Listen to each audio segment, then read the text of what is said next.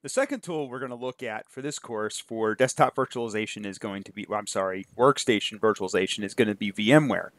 So VMware is a commercial product. It's available to download from VMware's website, but if you want to use it, you may have to pay for it if you get the standard versions, but there is a version that's called the community version that you can use without paying for a license, though it doesn't have some of the features. So you could use either version for this course for these labs in this unit in the next unit, but it's better if you use the commercial version just to see what all the options are and what's available and what might be a little bit different than the from VirtualBox. So I'm just going to walk you through in this presentation some of the features that you'll find in VMware Workstation, how to configure and install your virtual machine, and then again, just some of the features that we learned about, sort of as we learned about with the Oracle VirtualBox. So we'll kind of go through the same structure that we did with the Oracle VirtualBox. So for installing VMware Workstation, I'm geared towards this presentation towards version 12. There may be a newer version out by the time you're looking at this presentation, but I'm sure it won't be that much different. You do have to make sure you meet the minimum specifications. I'm sure most of the computers that most students would have would meet these basic specs, but it's good to just take a look at those just in case. But these are the minimum specs. Not much, right? Disk space, 1.2 gigs of usable disk space. That's really not that much by today's standards. 64-bit x86 Intel processor equivalent, AMD Athlon, right? So you have to have certain types of processors. This says that the minimum is 64-bit, but I believe there are versions of VMware that also support 32-bit. But you'll only be able to use a 32-bit guest in that case. So to install VMware Workstation 12, there's both a standard and silent installation method. So the standard method is a wizard, just like most applications that you install in Windows or Mac. It's a wizard. You click some buttons, next, next, next, and then it gets installed. There's also a silent method, which is useful if you need to install VMware on multiple computers. You can use the silent method. We're not going to cover the silent method of installation in this course, but it's good to know that it's something that you could do, that it's an available option. So with the standard installation, to prepare for the process, ensure that you meet the minimum specifications. Have the VMware Workstation 12 installation file that you obtained earlier in the course. You'll find a reference to that. That chapter 1 that you see here, that's chapter 1 from the readings from week 1. So in week 1, there's a PDF, and in chapter 1, they tell you where to go download VMware Workstation 12. If the path has changed, I'll certainly post something in Blackboard. You'll see a notification in Blackboard. Determine whether you want to use the typical or custom installation method. And like I said, we're not going to cover the silent method, but I just want you to be aware that it exists, and you can certainly use that if you wanted to. So after you install VMware Workstation 12, you can immediately begin using it to create and configure your virtual machines, not unlike VirtualBox. So it's very similar to VirtualBox, just a different UI, but a lot of the same features, a lot of the same concepts. If you did not enter a license during the installation, there will be a welcome window showing VMware Workstation 12 license options. After completing the license page, you'll have the administrative console is going to be displayed. It's going to look something like this. It's a little cleaner, I think, than the VirtualBox. Looks a little bit more modern than VirtualBox's UI, but for the most part, they have the same basic structure. Down the left-hand side, you've got a list of virtual machines. When you click on a machine, you'll see on the right-hand side the tools for that virtual machine in the main console. So in the administrative console, it can be used to create virtual machines. You can configure the settings on existing virtual machines. You can import virtual machines, manage your existing virtual machines. It has a library pane and a summary console pane for each of the VMs. So the library pane is on the left side, then you have your summary console on the right side. The library pane organizing what's displayed in the tabs. Initially, you're only going to have a home tab, which will have your creating a VM, opening an existing VM, connecting to a remote host. So that'll be in the home tab. But then once you create some machines, you'll see some additional tools there as well. So to create a virtual machine, before we do that, we want to make sure we know what operating system the virtual machine is going to run. In our case, in the lab, we're going to use a Linux VM. Name and location of virtual machine files. You might want to decide ahead of time where you're going to store these files. There is a default location in VMware. The amount of memory that you're going to assign the virtual machine. Which network connectivity option you're going to use, which we discussed already twice in this course. The type of virtual disk adapter, whether it's SCSI or IDE. The disk type, fixed or dynamic, which again, we discussed that already a few times. And the maximum disk size. So when you create it, you have two options. You can use a custom and typical. So a custom option is best because it gives you control of all the settings. The typical options will automatically create some of the settings for you based on the operating system that you chose in your own environment. So you want to select the hardware compatibility option for the virtual machine. Select an installation method for the guest OS. Typically, this will be an ISO file. You could also use a CD-ROM drive or DVD drive on your computer that has the installation files on it.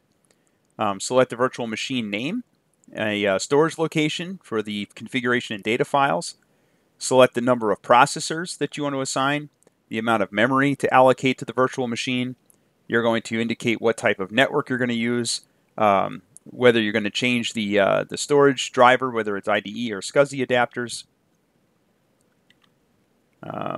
Oh, whoops, sorry, it's the same slide again. Here we go. That's what I was looking for. So this is a image of the some of the screens that you're going to see. So here we see this option was selected to install the operating system later. But when you create the virtual machine, you could use a disk or an ISO file, which you could select above that, and it'll automatically start installing from the disk. If you are installing Windows, you can put in the product key in this screen. So VMware will install Windows for you automatically, and it'll fill in these fields. So these are just some of the things you have to fill out when you're doing a Windows install. So this will sort of slipstream these settings into the install for Windows, so it makes it a little bit easier. And this is where we select the networking options. And again, this is very much like Oracle VirtualBox. It's the same vernacular, right? So we have bridged or NAT. So you choose bridged or NAT, just like we did in VirtualBox. So some custom options. You can select what disk type you want to use, the maximum disk size, whether it's going to be dynamic or a fixed size. You can review the selection or the settings, what driver, we talked about that already, whether it's IDE or SCSI or SATA, and so forth. So there's the size, how we store it. You can see that in VMware, you can split the virtual disk into multiple files, which makes it easier to move the virtual machine to another computer. You might ask yourself why. It's because if you have one single file that's 60 gigabytes, sometimes it's very difficult to move that to another computer because it's hard to move a huge file over the network like that for a variety of reasons. And sometimes you can't even copy it to a USB drive. Sometimes they don't support file sizes over a certain size. A lot of the, when you buy a USB drive, they're usually FAT32 by default. You would have to format it as NTFS in order to copy these huge files to it. So it's just an extra step, but if you make these files small, then you can copy them a little bit easier.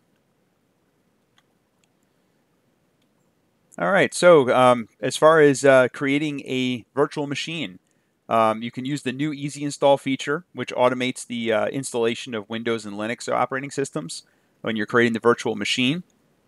So it'll complete the guest installation by installing VMware tools. So it'll slipstream those tools right into the installation. You don't have to do it after the fact. If you remember with VirtualBox, when you ran the install, you had to go and add the add-on tools later on. If you use this method, it's going to do it for you automatically. It's certainly a lot faster to use the Easy Install option with VMware. It's a nice feature. So once you're running VMware, you'll have the some of the other tools in the console. One of the first things you might want to do is add a virtual machine to the console. So you can certainly do that with VMware, just like we can in Oracle VirtualBox. So you might want to add an existing machine to Administrative Console because you're running a virtual appliance that you downloaded, just like VirtualBox. You're moving a virtual machine to another computer or distributing a virtual machine to multiple hosts. So to move the virtual machine, it's not unlike Oracle VirtualBox. You're going to copy the machine files to the new host, and you can simply import them to the new host. You can just point to those directories, to the folder rather, that has the files in it, and it will import them. You can add the machine to from the Administrative Console. One thing you have to look at for VMware, one thing that's kind of important with VMware is you have this universal unique identifier or a UUID code that's assigned to each virtual machine. So when you copy a VM from one machine to another, you have to indicate whether or not you want to assign it a new UUID or you're using the existing UUID. So you have to take a look at that when you're moving it. So and you'll be asked when you try to import the new virtual machine I think when you try to import it, it's going to say something like, are you copying or moving this virtual machine? And the reason it asks you that is it's asking you how to deal with the UUID, which also affects the MAC address. And as we discussed with VirtualBox, you can't have two virtual machines on the same network that have the same MAC address. That would cause some issues, so it's important to be aware of that. All right, so in the library pane, which is on the left-hand side, it's going to show your groups of VMs and folders, so you can control and manage multiple VMs as a group. So it lets you organize your VMs. So it almost looks like like the file structure in Windows, more or less, or any file structure really on any operating system. So you can also, and this is a nice feature in VMware, which you can't do with VirtualBox, you can connect to a remote host with the console. So with the console, you can have VMware running on a different computer and connect your console to a different computer's VMware to control it, which is kind of, sort of looks like what we do in the data center, which we'll talk about later with vSphere. So it kind of has a feature that kind of emulates what you can do with something like vSphere in a data center. So you could use VMware Workstation on a small scale for like a small IT department, I suppose, with running a few servers in a data center or something like that. So the menu toolbar contains all your menu options for VMware Workstation. You can go through that, of course, after you install it. The button to the right of the menu options are shortcuts that allow you to quickly perform certain operations, like the power button, the interrupt button, the clock buttons to manage which helps you manage a snapshot, the screen button, which you can use to look at the console or to look at the screen in the workstation or the desktop rather that you're running virtually. There's a console button. Under the File menu, you can create new virtual machines, open up a new window, open and close tabs, connect to a remote server, connect to VMware vCloud, virtualize a physical machine, so convert a physical machine to a VM. You can export to OVF format, and if you recall, the OVF format is the Open VM format, so it should work with other VM platforms, or even in the cloud. You could take a VMware image of a VMware system, convert it to OVF, and you should be able to upload it to Azure or Google Cloud or Amazon and run it in their cloud. Map virtual disks, or exit the application. And I should mention with VMware Workstation, when you exit the console, it does not close your virtual machine. That's a common misconception that some students have. They think when they close that console that it's going to shut down their virtual machine, which it doesn't do that. So it's important to be aware of that. You actually have to shut down your virtual machine and close VMware Workstation. Or you can leave your machine running in the background if you want. All right, so in the edit menu, it's there's a whole bunch of features in the edit menu. I don't want to go through all of these individually, but certainly you can take a look at those as well once you install VMware Workstation, and you can play around with some of these options. And in the view menu, again, you've got some options in the view menu. I don't want to waste your time going through all these. I think you could take a look at these and see which ones you think are useful. And the VM menu has options for managing and configuring the VM. Again, I don't want to go through all of these. I should probably mention the send control alt delete is important. I don't think I talked about that with VirtualBox, but if you try to hit control alt delete to have it go to your remote machine, it's going to get because control alt delete is an important sequence of keys. It's going to affect all of the virtual machines in addition to the host machine. So if you want to send a control delete to a specific VM, you want to use the menu option to do that rather than hitting control delete on your keyboard, which would cause a control delete on the host as well as the guest. All right. So the settings option for the VM menu, there's a hardware tab that has a list of virtual device options for configuring memory, hard drive, CD, DVD, all of the peripheral devices. So you have a toolbar option to configure how that's handled with VMware Workstation. By the way, you can't edit a lot of these settings unless the workstation is powered off with Workstation. So with VMware Workstation, you can't change, say, the memory usage or the number of processors, the hard disk space. All those things have to be managed when the machine is turned off. And that's not necessarily true with some of the enterprise products, but with Workstation, you do have to turn the machine off. But that's one of the features that you get with some of the enterprise products. And of course, there's a help menu, which I don't want to waste too much of your time here talking about the help menu. I think we've all used those before. All right, so starting and stopping your VMs. So in the VM menu, you can start up your guest, you can power it on, or power on the firmware. You can power on a whole bunch at the same time if you want to. To shut down a guest, just like with VirtualBox, you can use the OS's shutdown procedure first. But if that doesn't work, there are other ways to shut down. You can send the command to shut down from VMware, just as if you push the power button on the VM. You could also just simply shut it off, just like you would a real computer. But sometimes you can lose data if you do that. So when you go to shut off a VM using the console in VMware, this is the dialog that will come up. You can either suspend, you can power it off, you can run it in the background, or cancel. If you run in the background, it will not power off the machine. It simply runs it in the back. It's still running, but you just don't have a window to that machine. You have to use the console to open up the window again to view the machine and start working with it again. So for configuring memory and CPU, when the machine is powered off, you can set the amount of RAM that it uses. You can change the amount of RAM. So you can, let's say you want more RAM or you want less RAM, you can do that. Like I said, in some of the enterprise products, you can do this without shutting the machine down. By default, the VM is configured to attach the virtual CD-DVD-ROM to the secondary IDE controller. But if you have multiple CD-ROM drives, VMware detects them.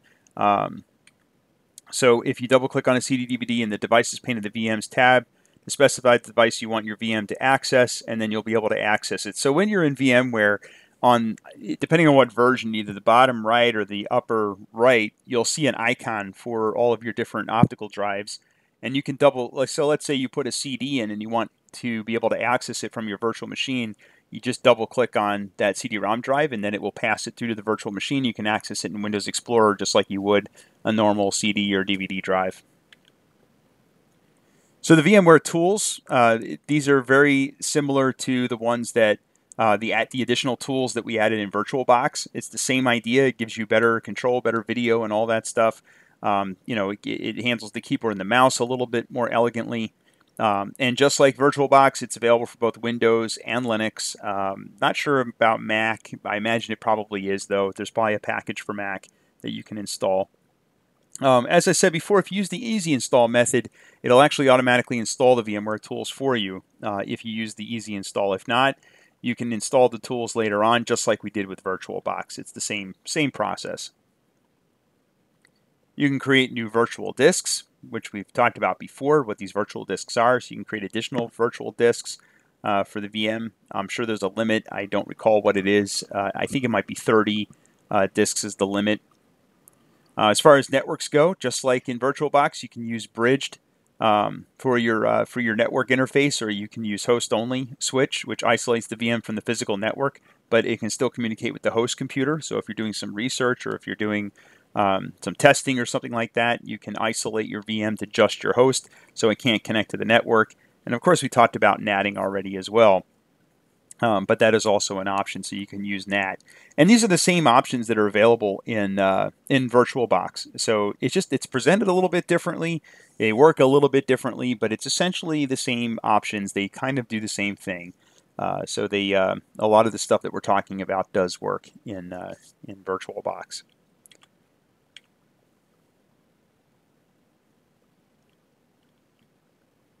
You could take a snapshot. So VirtualBox supported this as well. Do the same thing in VMware Workstation. We could take a snapshot of our VM and use it later. So if you use the to take a snapshot, you're going to use the console to do that. There's a menu option where you can go in and take a snapshot, and you can view all of your existing snapshots of a VM.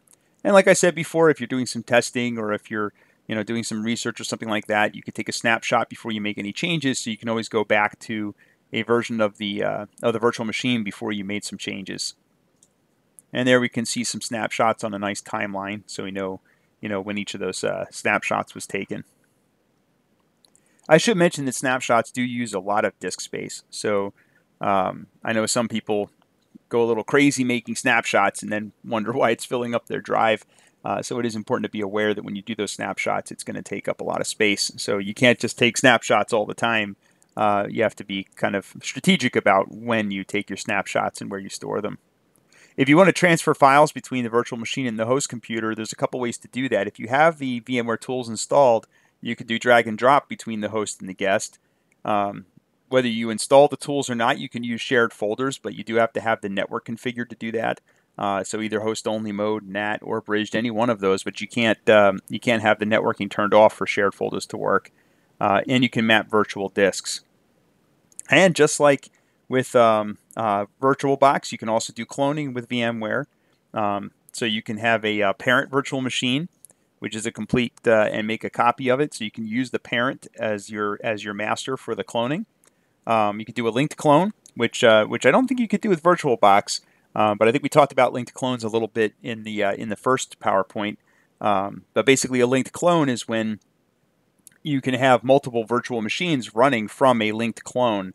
So it uses fewer resources. It's when you have lots of different workstations that are going to be using the same VM or the same image, and they can share a lot of those components rather than having each one having their own separate and distinct virtual machine. And just like in VirtualBox, you may have to configure the ports for VMware, for your VMware workstation. And it's very similar. You can turn off automatic detection of USB device. In VirtualBox, it does give you an option. I'm sorry, in VMware, it does give you an option at the bottom. You can click to attach devices that are attached to the host peripherals or host ports. So you can add those ports sort of dynamically in VMware as things are connected. To access a VM from multiple VM Workstation 12 Pro hosts, you can place the VM files on a shared network drive, or you can share them from the parent host computer. And then anybody who's on a different computer can connect their VMware console, the admin tools, to a different VMware workstation and manage machines on a completely different computer. One thing I want to make clear here, though, is that using this method, you can manage a virtual machine even if it doesn't have network access. So if you create a virtual machine that doesn't have any networking at all and no access to the network, you can still manage it from the VM console, and you can still set it up so that you can use a VM console on a different computer to connect to that VM over the network, but the VM itself will not have access to the network. So that is possible. You can, with VMware, convert your physical computer to a VMware to a virtual machine. So VMware has a converter that can do that for you in Workstation. So you can install it on a computer. It'll basically snapshot that computer into a virtual machine. And that's another great tool if you're trying to, we'll talk about this later on, but if you're trying to migrate a physical environment to a virtual environment, this is a great tool to do that. And also if you want to go to the cloud, because most of the cloud providers also support importing virtual machines. So you could use the VMware converter to convert a physical server to a virtual and then upload it to the cloud to start using that machine from the cloud. So that's a VMware workstation. So in this unit, you're going to have two labs. One lab is going to be setting up a Windows machine in VirtualBox, and the other lab is creating a Linux virtual machine using VMware Workstation. And if you have any questions, let me know. Thank you.